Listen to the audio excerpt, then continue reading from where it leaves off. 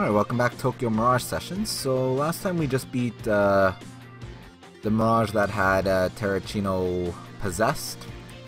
We got a couple of 5-star procedures, which is nice, so we should be able to do the Radiant Unity for Mamoru so that she can participate in session attacks. And we did get another Master Seal, so we'll probably get Kyria upgraded.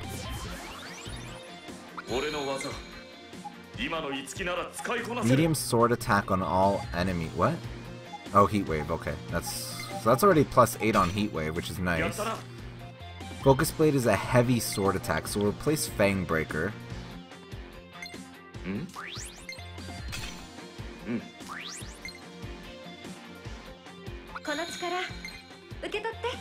So resist fire, we don't care about resist fire. Heavy attack, yeah, we'll replace it.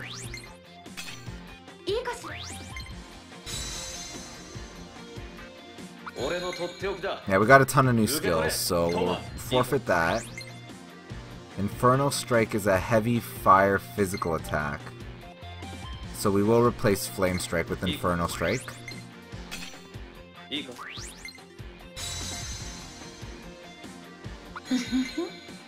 So Fire Blizzard, beautiful.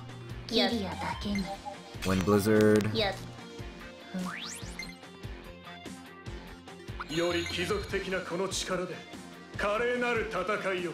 Ooh, Lance Plasma. Well, we have Lance Snipe.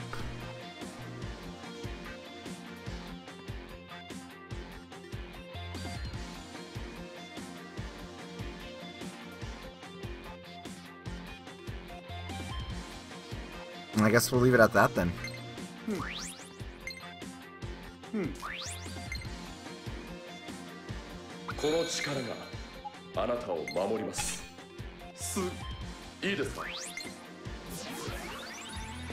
Alright, so let's see how things play out now.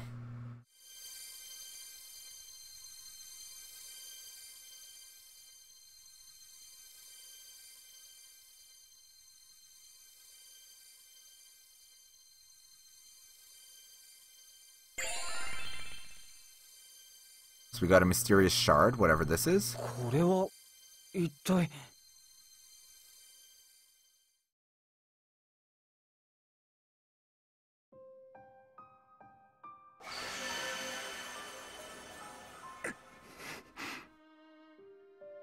Tsurugiが確かめたかったことって一体何だったんだ？お前たちの力だ。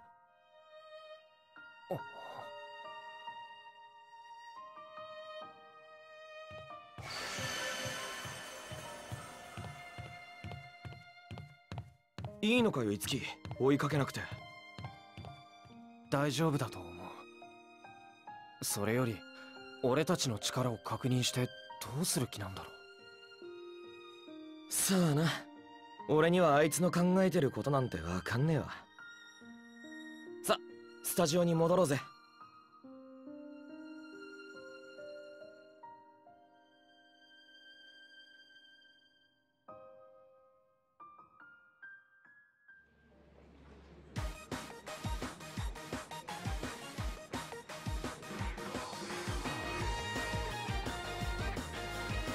元に戻ってる。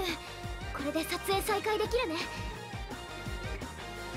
喜んでばかりはいられないわよ。本番の撮影はイドラスフィアでの演技以上に気合い入れてかないとダメなんだからね。頑張る。オリベ。あ、監督さん。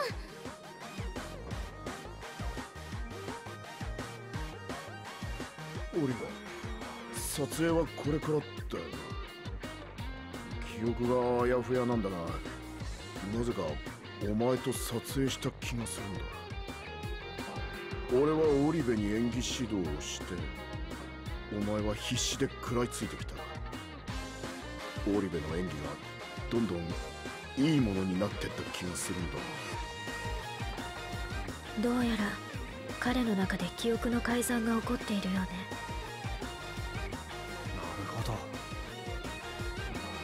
でも翼の演技のことは覚えているみたい。オリベ、演技指導の時のような演技を、いやそれ以上の演技を本番でも見せてくれよ。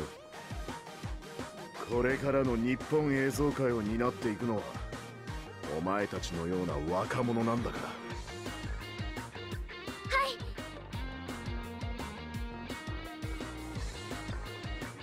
So a few weeks later.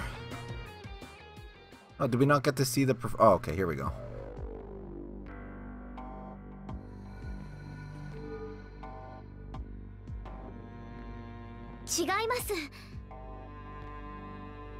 Naわけないでしょ。私見たんだから。あなたがものすごい勢いでひったくり犯を。だからそれは私じゃありません。じゃあ何なのよ。そんな奇抜な服装の刑事が他にいるっての？この服装署内で流行ってるんです。絶対嘘だ。私は仕事がありますから。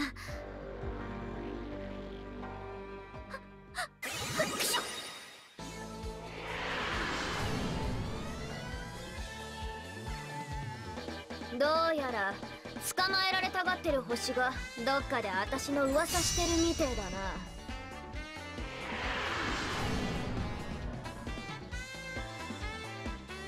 な。いいぜ、待ってな凶悪犯。この魔法様が人の道ってもんを教えてやんよ。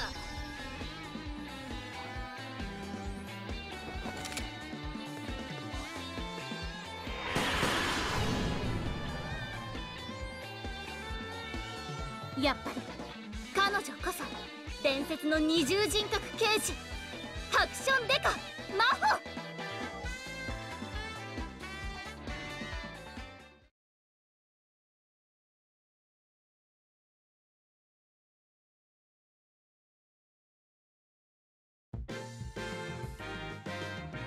アクションデカ魔法クランクアップおめでとう。前評判も上々だし放送が楽しみね。おめでとう。それとお疲れ様、翼。ありがとうございます。大変なことばっかりだったけど無事に真帆ちゃんを演じきれました。特にエリーちゃん、たくさん助けてくれてありがとう。私？うん、エリーちゃんがいなかったらあんなにドキドキする真帆ちゃんにはならなかったと思う。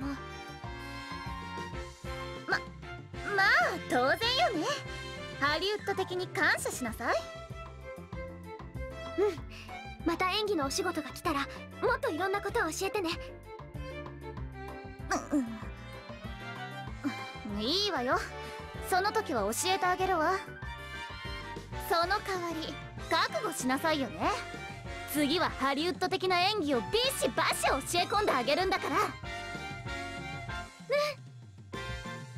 あの二人すっかり打ち解けてるな。Hey, maybe we should be like that, huh? 俺たちもそろそろ仲良くしようか。そろそろって俺たち初めから親友だろ。なんで無言なんだよ。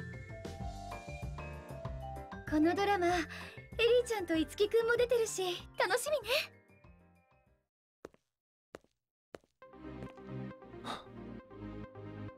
剣さん？なんで剣がここに？ああ、遅かったわね、ヤシロくん。どういうこと？どういうことってこういうことよ。あやは、紹介よろしく。みんな知ってると思うけど、彼は剣ヤシロくん。今日からフォルトナの所属になるから仲良くしてあげてね。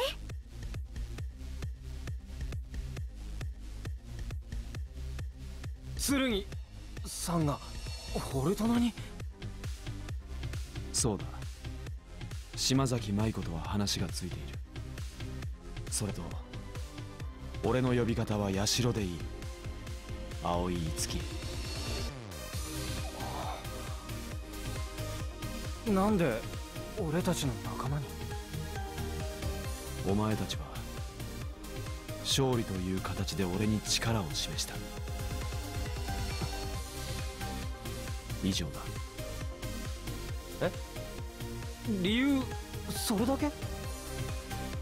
それだけで十分だ。俺は今まで一人で戦ってきた。その過去の自分を否定する気はない。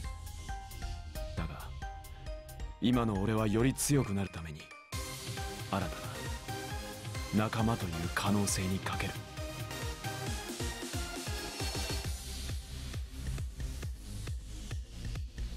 これが俺の偽りない本心だが、信じられないならお前の剣で俺を好きにしていい。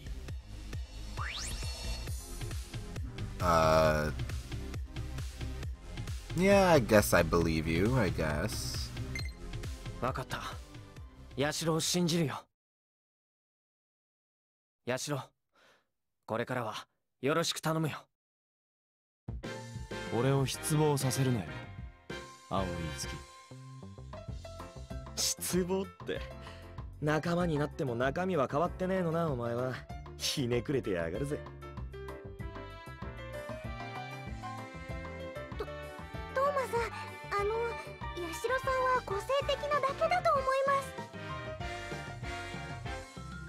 守りちゃんは本当にいい子だな。どうまいいこと言ったです。守りがかばってくれたことに感謝しろよ、ヤシロ。くだらん。なに？てめえ、表出やがれ。その口二度と叩けんようにしてやる。ダメです、おじちゃん。喧嘩しないでください。Alright, so Yashiro is part of our team, and he is apparently a douchebag, according to Toma. Can't believe you called him that. It's kind of... I guess it's in character, but I wasn't expecting it. So I guess we're starting Chapter 5. Well, we're probably in the intermission between Chapter 4 and 5 now. So we'll probably have... I wonder if we'll... Yeah, we'll save, but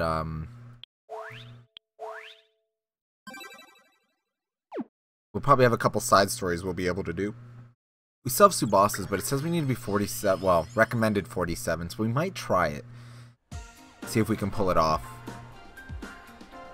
But we might do stuff that's lower on the list. So again, we have our... the lesson is somebody, again, she's being all secretive about who's giving the lesson, but we're gonna do other things first, though, like side stories. Which, oh boy, well, we got a ton of unities. And Yashiro's got some things to say. No, not much. So yeah, we've got a ton of unities. Carnage unities, Radiant, mostly Radiant unities, actually, now that I'm looking at it. The Carnage unities we have are for Yashiro.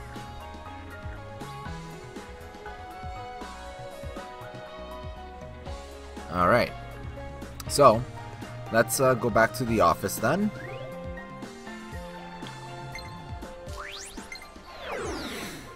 Because we need to get Mamori's Endless Act, or I think, is it Endless Act? I don't remember what it's called. The one that gives the... where they can participate in sessions. Oh my gosh. So we have a side story for Thomas, side story for Ellie, side story for Barry.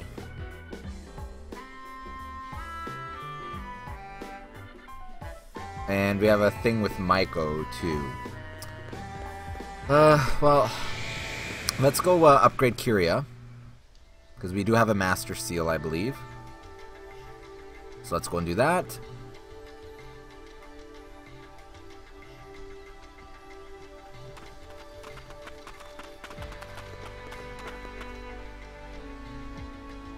Ah, お兄ちゃん、それにみんなもその人。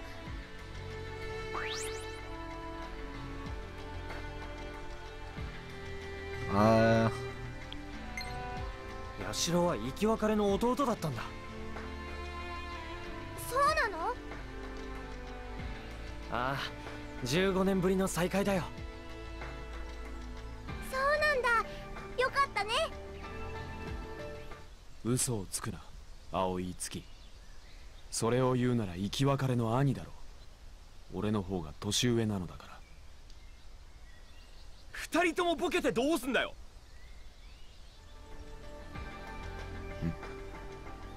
何かおかしいのか。わかんねえならいいよ。チキ、さっきの生き別れとか言うのは冗談で、ヤシロは俺たちの仲間になってくれたんだよ。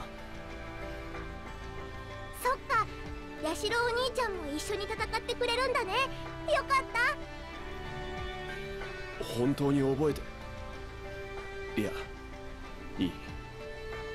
あの時はすまなかったな。これからよろしく頼む。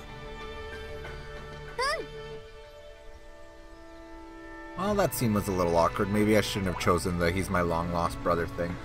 Oh, we have a side story for Maiko too. Oh boy. So we have a bunch of side stories, so at least 4 that we gotta do, plus a little event thing with Maiko as well.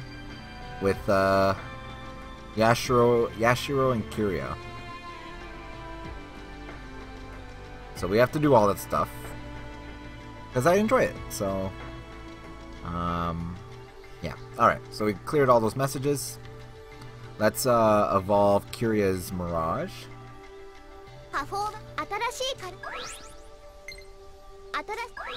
Yeah, we have a lot of those. So perform class change.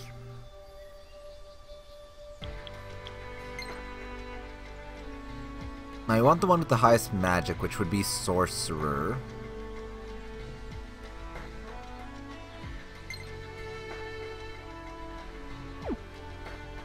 I just want to see what the other one looks like. Oh, Sorcerer is way better. It's got better looks, better stats, better everything.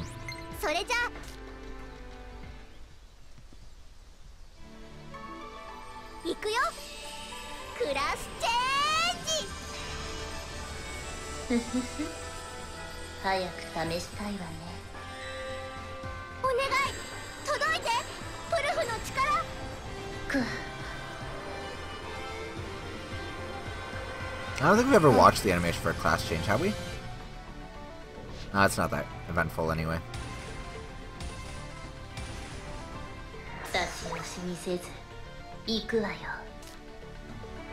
Beautiful.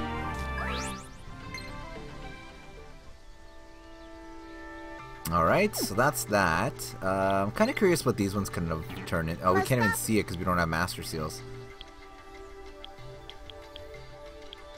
Yeah, his are creepy. Anyways. So let's do our Radiant Unities then. Yeah. We have to do, for sure, Mammary. Open Audition, that's the one we need. So we'll do that. So now she can participate in attacks, which is beautiful. Now do you have that one? Open Audition? No. So we need to get his stage rank up, so we'll have to throw him in our party.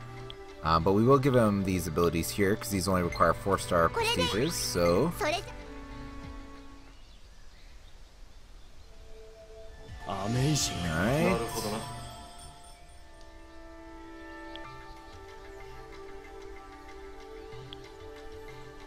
Savage and rare enemies for a fixed amount of steps. We don't like savage, but we do like rare enemies.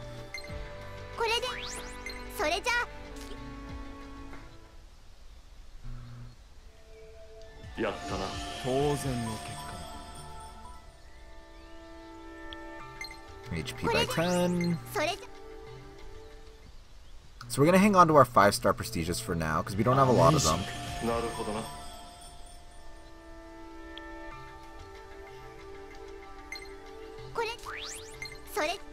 Unless, Itsuki has a good ability.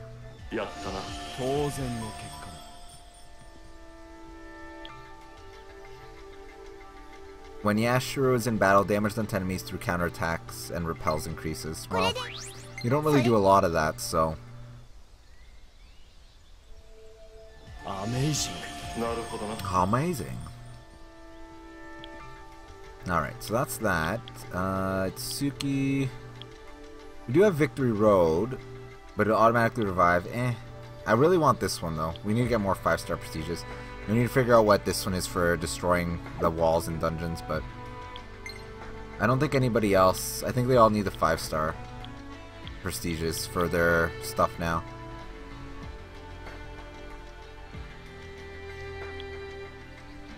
Yeah.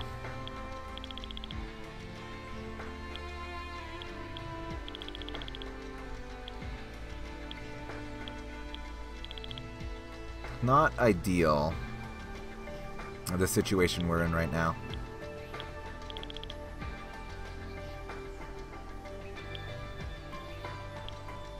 Alright, so that's that. Let's see if we can make any... I don't think we can, because all the stuff we could make before, it's probably with the 5-star procedures, so we're not going to use those at the moment. But I think we're good. Let's talk to... What's his face over here? Oh, we have a Unity. Oh, the Demon Rod, right. No. 社のことでちょっと聞きたいことがあるんだ。それで何が聞きたい？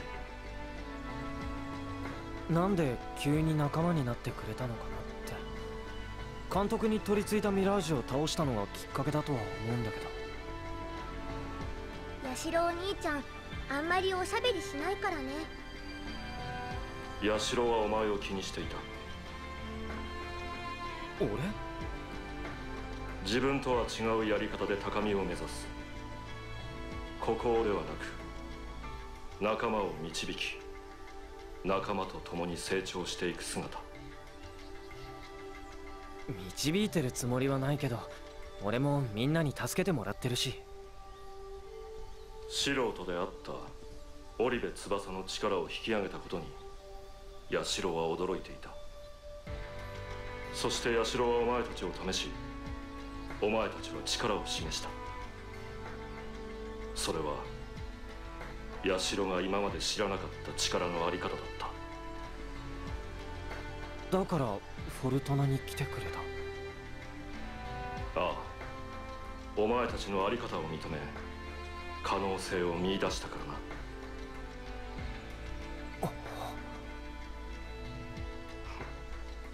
もういいか？ああ、教えてくれてありがとう。ヤシロお兄ちゃんとナバールってちょっと似てるよね。ああ、そうかも。Alright, so with that I think we'll take a break here. Next time we'll start working on the side quests we have, probably with the side characters first, so like Maiko and Barry. But as always, thanks for watching. Till next time.